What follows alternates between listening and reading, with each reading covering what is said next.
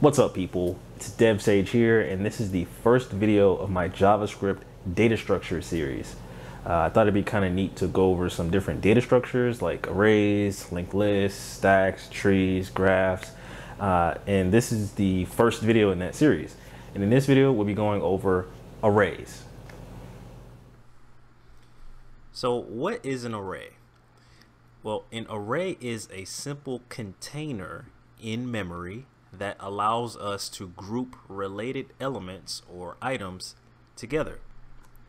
You can imagine it as this linear collection of items.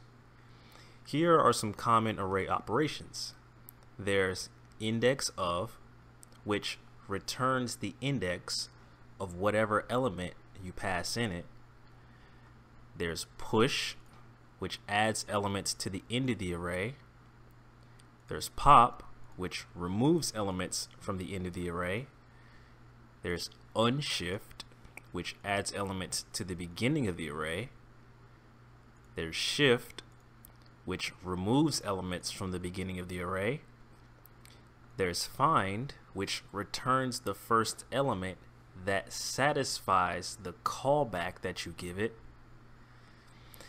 There's slice, which returns a new array that is a portion or a slice of the old array.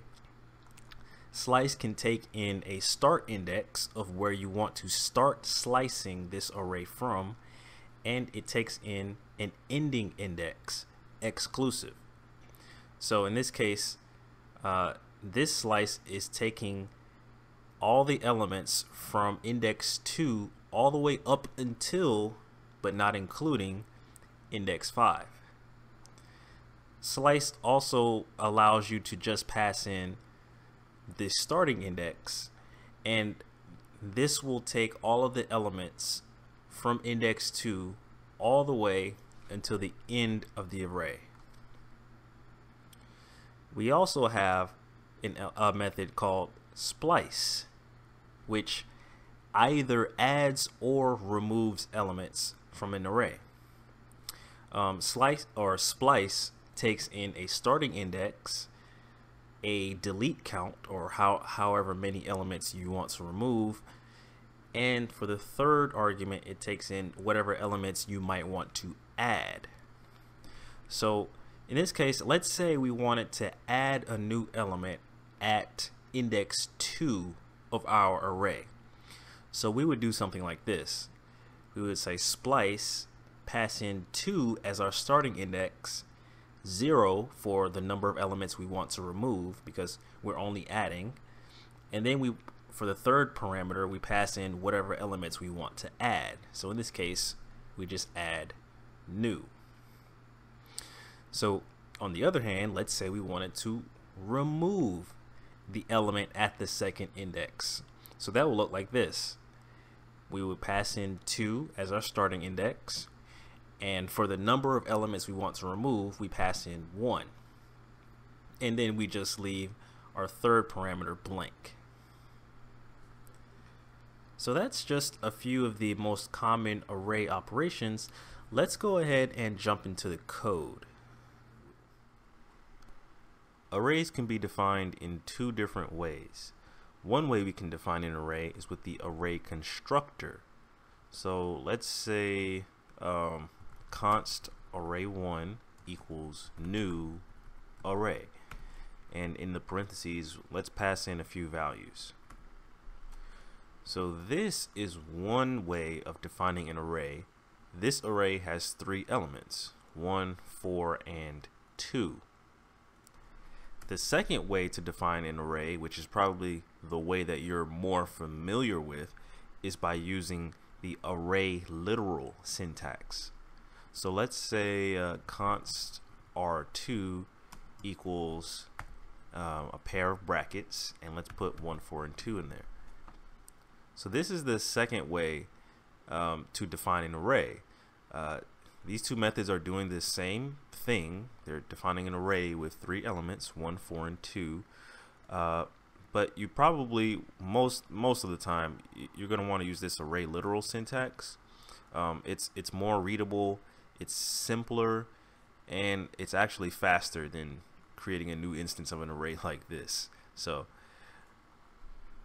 what we're going to do now is we're actually just going to comment this out, and from now on we're going to reference the array literal syntax whenever we're dealing with arrays. So let's rename this. Let's just say this is nums. So now let's go over some of those methods that we just went over. Alright, so let's go over push. So if we wanted to push a new element to this array, to the end of this array, we can say nums.push. Let's push 89. And so now let's console log nums. So what happens when we run this? So let's run this code. So now we have 1, 4, 2, and 89. 89 got pushed to the end of the list. So let's try pop. So let's say nums.pop, and it doesn't take in any arguments, but it does remove the last element from the array. So let's run this again. So now we have nums where 89 was pushed, and now we have nums where 89 was popped off. What's interesting about pop, pop actually returns a value. It returns the value that you just popped. So if I could store the value of this pop call in a variable, const popped, and if I were to console log popped, let's get rid of this, I should get 89 because pop returns the value you just popped off. Okay, so now let's try shift.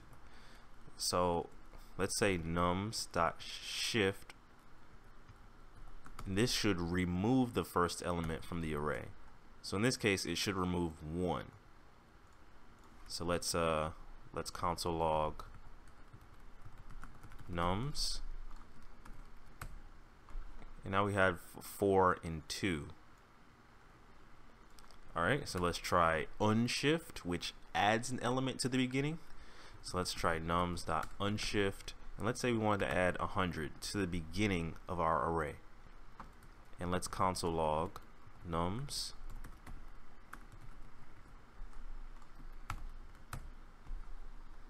Now we have 100, 4, and 2. Alright, so now let's go over find. So let's comment this out. And remember, find basically returns the first element in the array that satisfies the callback function that we pass into find. So let's say we wanted to, so let's actually just print nums for now. So 1, 4, and 2. Let's say we wanted to find the first even value in this array. So we want to find 4.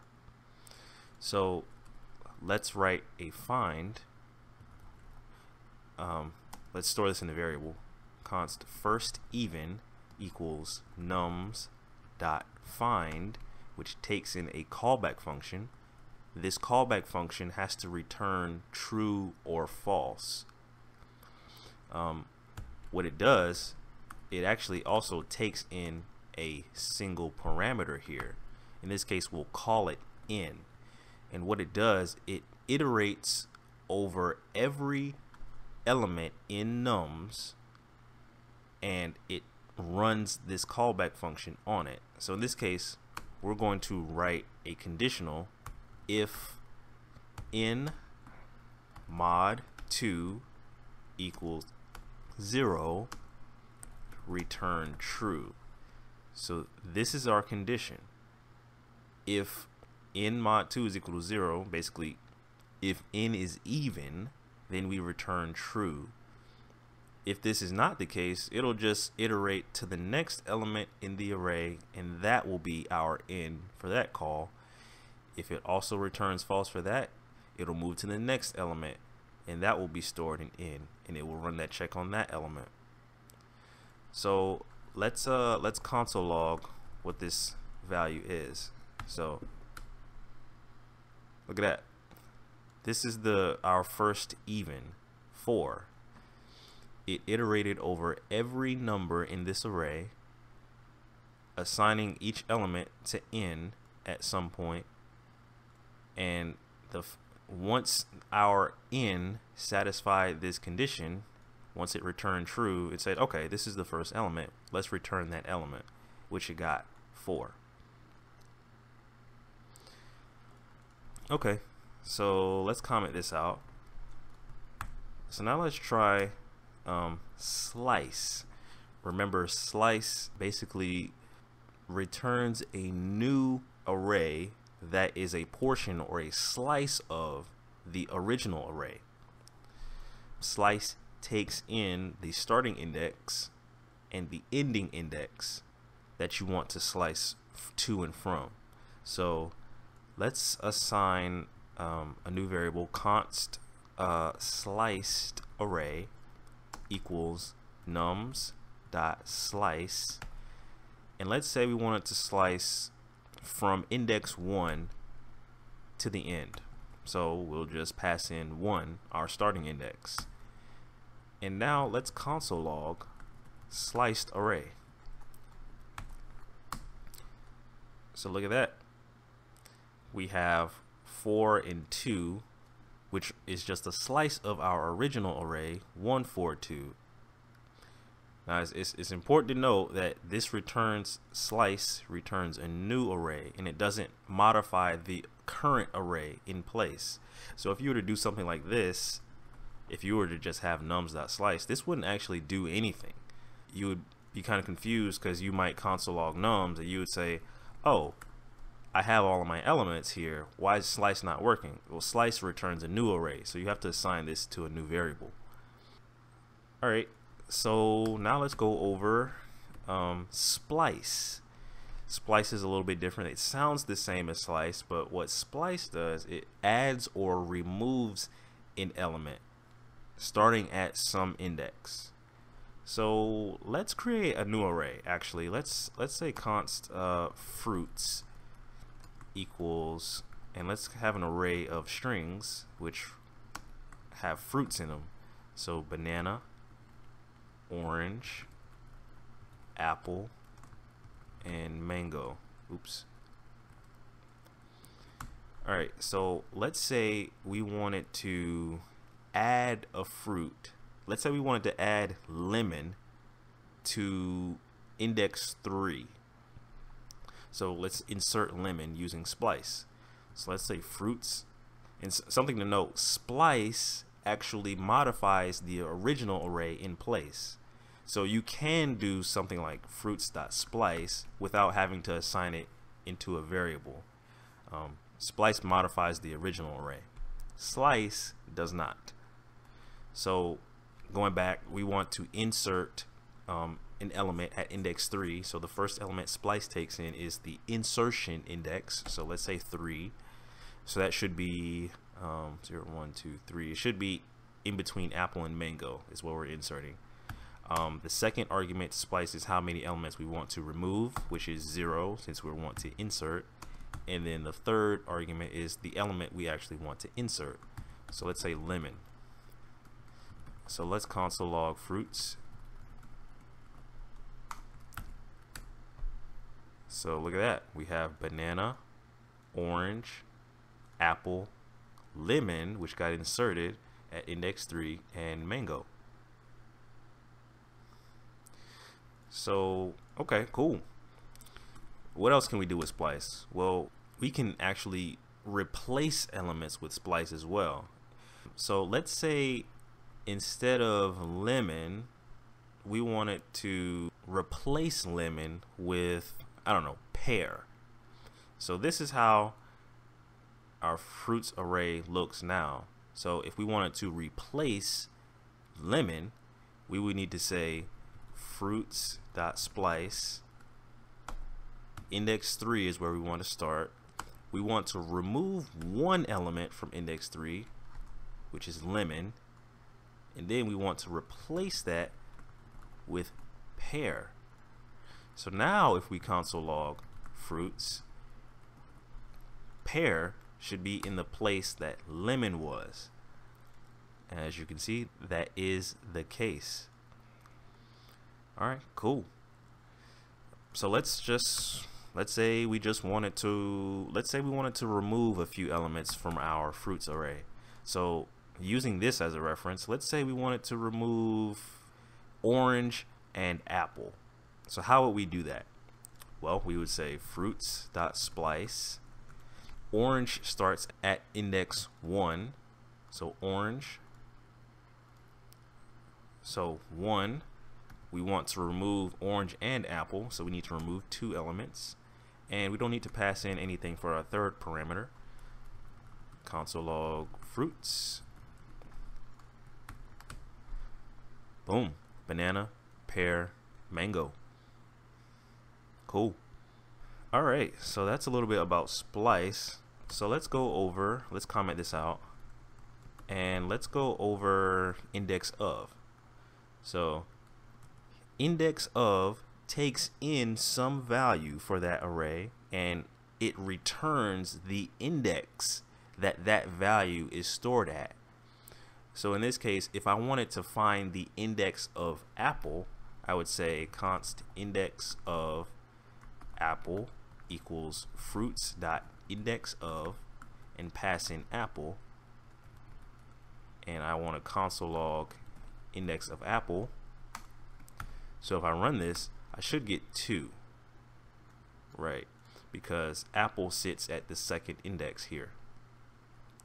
Now what happens if I pass in a value that's not in the array?